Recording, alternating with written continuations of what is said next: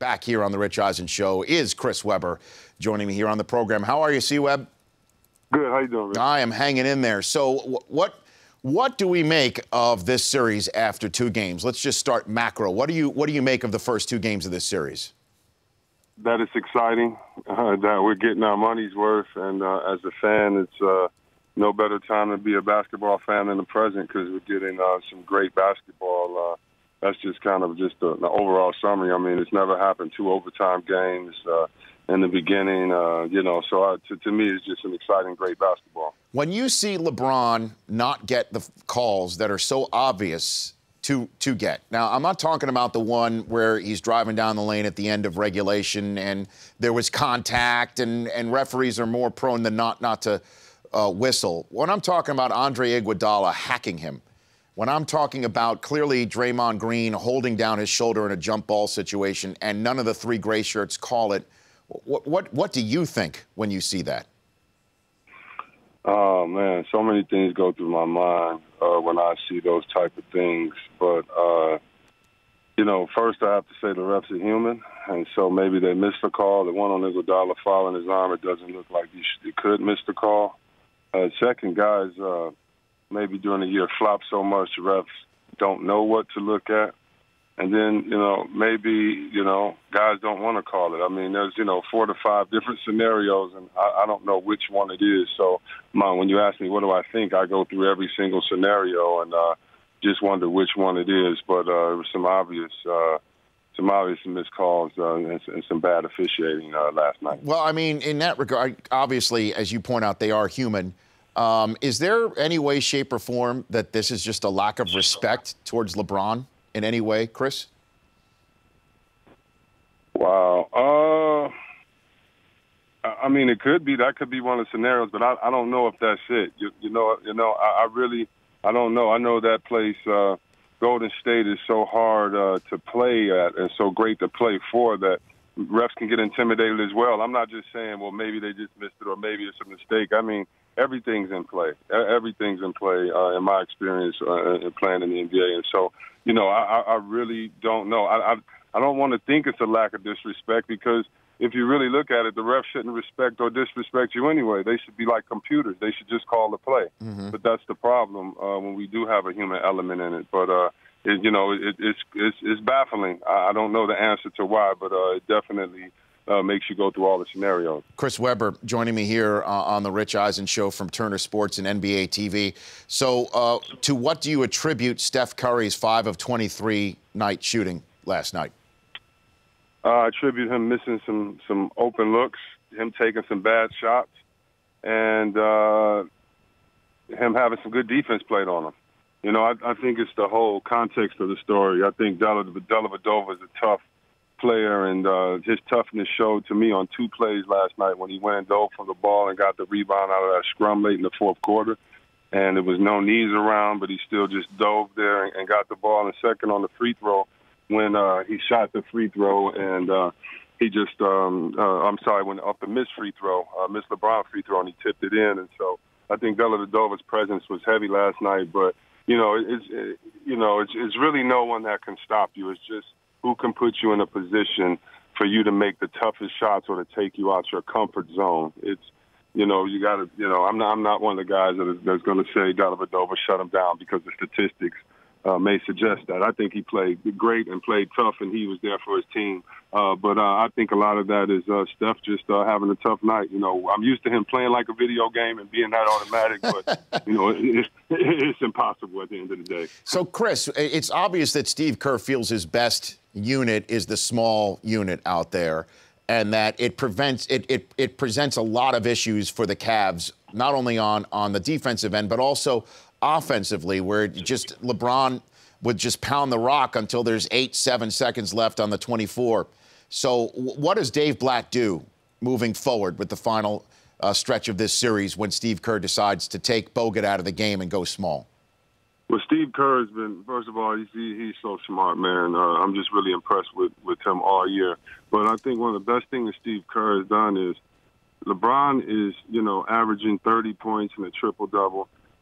believe it or not, things could be worse as far as what LeBron's averaging, rebounding-wise, scoring-wise, if they were to play them like Chicago, if they were to come over and double team and let other guys get hot. See, in this game, at least there's not a J.R. Smith knocking out 8 threes or something like that. So I think the way that he's played them been really smart. I think it's tough because you can't play the pick and roll when you have small guys.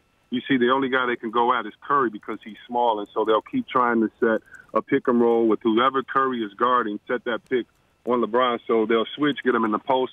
That hasn't been working, and so for Blatt, I really think what he's going to have to do is slow the game down like they've been doing, go to the post, let LeBron facilitate after the post, and you're going to have to get strong doses of LeBron. You know, the one great thing about the triangle people never talk about, it put leashes on guys. It's like you never saw a guy standing around dribbling and just wasting time taking bad shots because your offense is your defense. And I think without the triangle, not saying they have to put that in there, but they're going to have to put the ball in LeBron's hands, go late into the shot clock. Either he shoots it or has a hockey assist, or he's the guy that passes it to the main guy that's shooting. And what is Golden State's adjustment moving forward, games 3 and 4, et cetera? I think we're going to have this Draymond Green, who's played great. He's going to have to step up offensively. I think you're going to have to see a lot of guys scoring. It looked yesterday like a lot of guys were looking for Steph just to shoot it. Of course, Clay was going off, but, you know, we're going to have to see other guys loosen up and let the ball fly so that when they make more shots, that means Stephen can get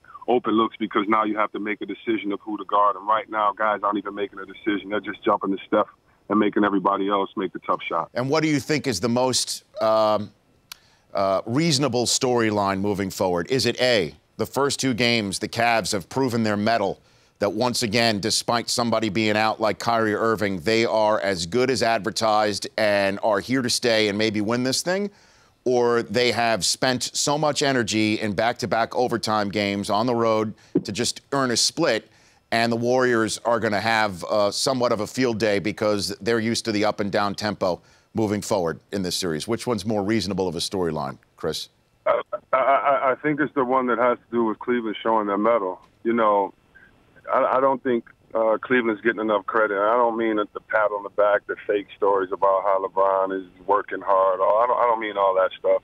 I mean just the simple fact is, man, they do not have Kevin Love. And I don't care how much people dog Kevin Love all year and use him as a voodoo doll, stick pins in him. Kevin Love is a bad man. He can play, and they don't have him nor Kyrie Irving, and they won one on the road in the toughest place to play. I mean, I don't, no one's giving them credit. I know, and I love Steph. I love all the basketball stories, but I can look at it, you know, and not say, well, this is a better story, that's a better story. And I love Steph, but he has Klay Thompson that had 30-something last night. And we're seeing what this guy LeBron's doing, and I think, you know, that's the story. If Cleveland wins it, you know, this to me is one of the nicest, toughest, illest championships I've seen, hard fought. And if Golden State wins it, they deserve it because they've had to grind it out all year. But, you know, Cleveland being without 2 great players, 2 all-stars, it's amazing to me. Yeah, and Chris Webber right here on the Rich Eisen Show. Last question for you. Chris, you're going to go to the state of Ohio for an extended period of time. Are you okay with that? Because I know, you know, it's Ohio. You know what I mean? Yeah, see, I had a question for you. So I'm going to answer that. But first of all, how are we going to be in football this year? You know what? I don't know. I got to be honest. I don't know. I like what Harbaugh's doing. I like the fact that he goes to Alabama and has a mini camp and takes his shirt off and acts all sorts of crazy. I like it. Yeah. I like it. Yeah. You know? Yeah. I like us too. And, you know, I'm not going to lie to you. I almost pulled for that other team last year to win just so the SEC wouldn't be dominant so we could recruit and get people in the Big Ten. But just let me tell you this. So I go to Ohio. I feel like I've been living there since the NCAA. But one thing many people didn't know, my cousin is Drew Carter. So he's this jerk that went to Ohio State and caught touchdowns for them when they won the national championship. Didn't know that. And I had a brother go to Michigan State. So I have to hear and fight all these stories every time I go to Ohio, whether I'm with family, whether I'm not. So, you know, I'm ready for Ohio. They know what it is. They know I don't mess with the Buckeyes up there. So it's all good. It's a lot of love up there. It's still Big Ten country. Okay, and last thing, Chris, can I help with you and Jalen and the rest of the Fab Five? Can I get everybody together for one big group hug? Can I do that? Oh, man, the world is great, man. The world is good. Okay, so that's all. I just want to help. Let me be a guy who just can give everybody one big hug. Is that possible, Chris? The world is good, man. Okay. The world is good. Now, except when you're going to Ohio. So be careful, okay? Yeah, I do got to watch my back, and or give me some good Ohio State jokes because they got a million every time I go there. And you know what else they do? Like when the opposing team is on the free throw line, all they do is like put up a picture of Ben Roethlisberger, or they put up the Michigan M, and everybody starts booing. So yeah, it's bad there, but that's okay. I mean, if you were beat that many times by a university, you'd be mad and hate. I know. Hate your opponent. I go there every year for Canton, man. I hear it, but it's okay.